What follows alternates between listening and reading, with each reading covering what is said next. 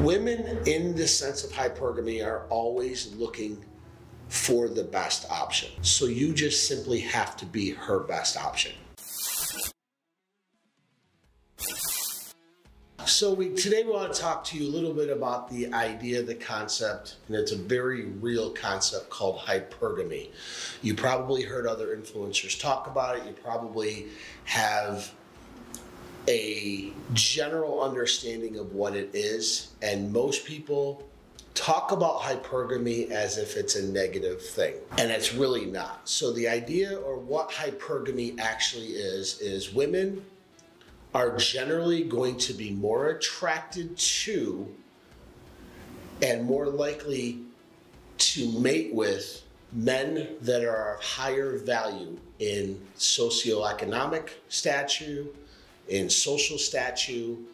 They're more likely to date up. That's all it means. And it makes sense. If you're a woman, you're going to look for the best option you can. Often people think of it as an evil word, but these are the 7 things that you need to do in order to level up as a man to basically become her best option. That's what you're looking for. In order to attract a high-level woman, it would make sense that you need to be a high-level man. If you are not on your path and purpose, if you're not doing these 7 things, you're only going to attract low-level women.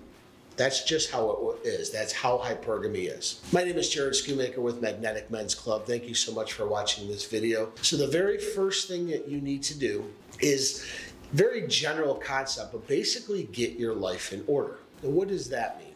Getting your life in order can mean a couple different things. The very first one is you got to remove toxic people from your life. If you're constantly going out with your buddies who are just out drinking, having a good time, not really talking about money, not talking about goals, not talking about furthering themselves, you need to remove them because you are who you associate with. You show me your 5 friends, I'll show you exactly who you are. And that's dead honest truth. The other thing you need to do in order to get your life together is to set goals for yourself. Set goals and then execute them. If you're in a rut and you're having problems, women noticing you, you need to start folding back on yourself and not worrying about that so much, and do things for yourself that will make women notice you. So what could that be? You might have a basic job. Maybe you're working, I don't know, a 9 to 5. You're not making great money. Start re-educating yourself into things that you enjoy doing, things that you're good at, so you can get a better job or start a business. If you're a little bit overweight, again, you can start going to the gym. You want to set goals for yourself and then execute them. Women love, I'm going to say this again, women love a man on his purpose. They love a man with goals. They love a man with hustle, even more than a man who's good looking. Got to remember, women judge a man's beauty differently than we do. So you got to get your life together. Another way to get your life together is just taking responsibility for your life as it is now, taking responsibility for the things you've done wrong and working better or working hard to correct those mistakes to become a better person. So an example of this would be if, again, you're out living for the weekend and you're no better off than you were at 18 and you're 34 and you're still doing the same thing, how can you attract a high-value woman? It doesn't make any sense. You need to get rid of those toxic traits that you have, recognize them, take responsibility for them, and then move forward. The second key thing that you need to do in order to increase your advantage against hypergamy is just become what we just say a high-value man. And you just have to increase your value. And what are some of those things? Well, the first one is to provide value. Give of yourself. Give your talents. Give your insight to people. Become a giver, not a taker. When you're able to give value to somebody without getting it back, or without trying to get something back from them, you're increasing your value as a man. Be useful. If you're not really good at different things, I'm going to use the example because a lot of men, modern men, are not good really at fixing stuff. They don't even know how to change a tire. They don't know how to change their own oil. This is a basic example, but become useful. You know, we as men like to fix things. We like to be able to take a problem or a solution, look at it, and do our best to correct it. So become of use to people. Learn a trade. Learn basic automotive repair. Learn basic carpentry, basic stuff that you can do.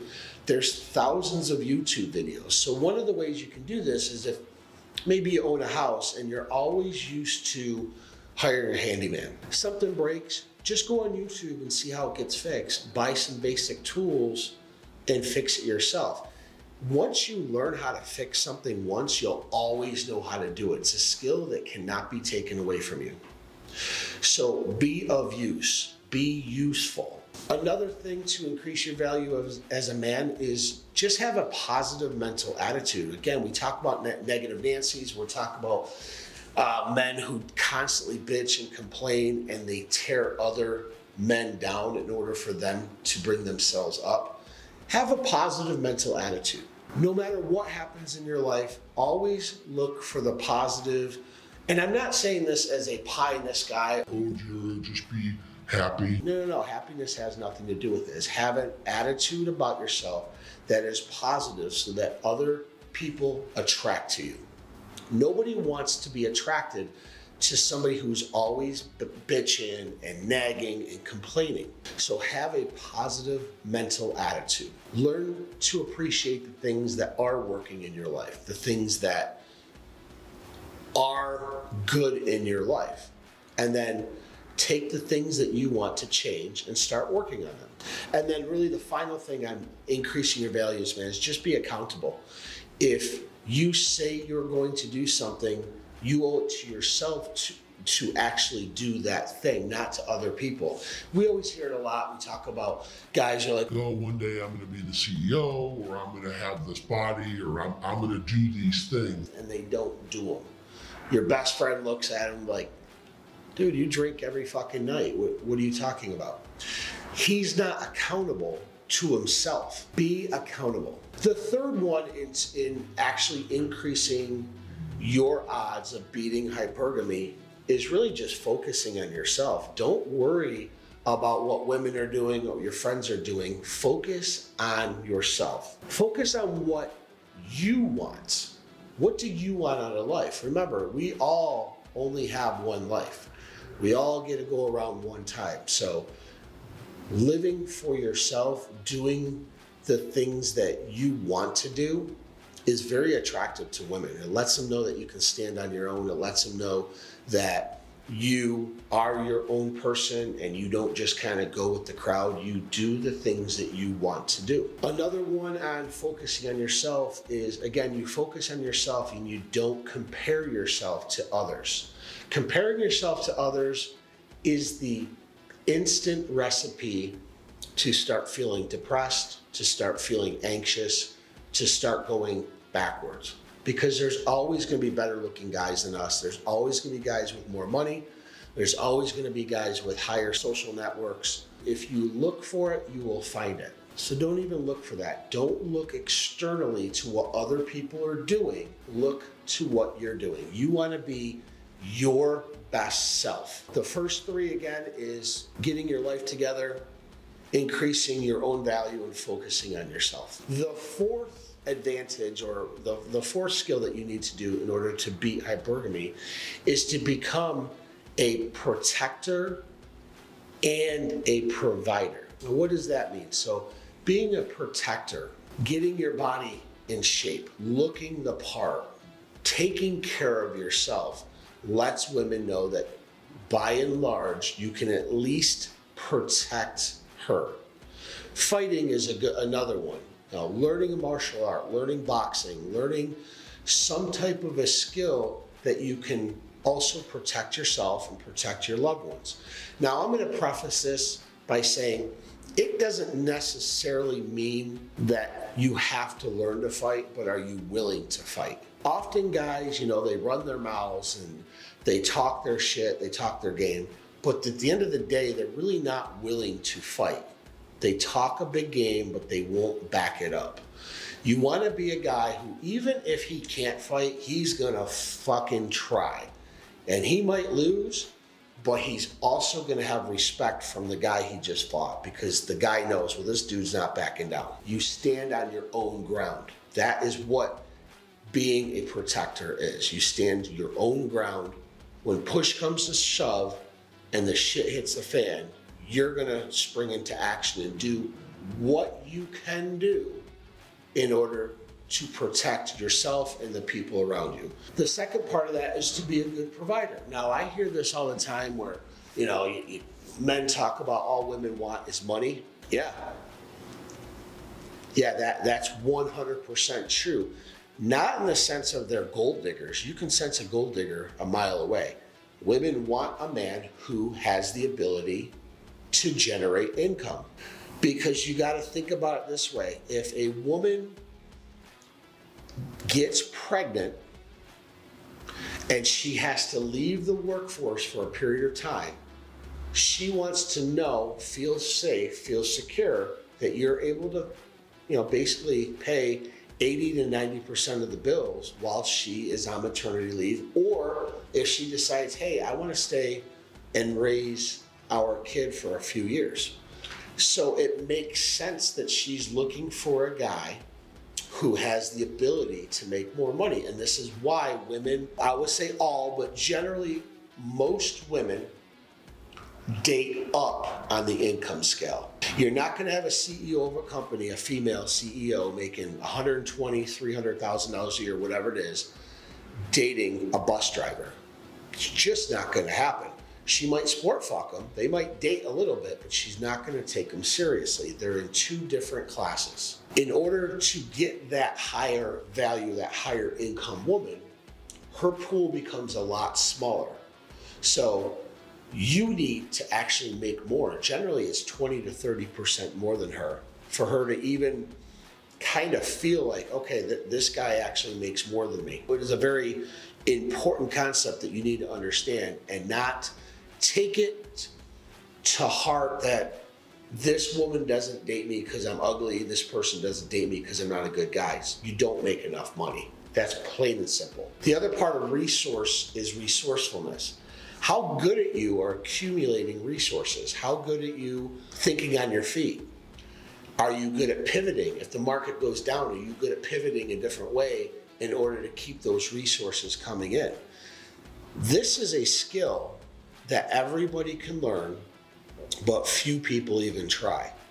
They basically, something happens to them that causes them a setback. They sit back and they don't look at other opportunities that are in front of them that they can pivot to in order to create a better life for themselves. So you have to be resourceful. The resourcefulness side actually is more important than the income side. Being a good protector and provider, if you have these two skills on lock, it's going to help or going to level up your game as an advantage to hypergamy. The fifth advantage or the fifth skill you need to learn in order to gain an advantage on hypergamy is having strong values. Having strong values, and that basically means the things that are important to you, you do. The things that you value as a man, you cultivate and do. An example of that is we talked in a couple videos where we have our real self and we have our ideal self, and in the middle is self-awareness. It's developing self-awareness. We think we're this, but ideally we're that, and in the middle is self-awareness, your values.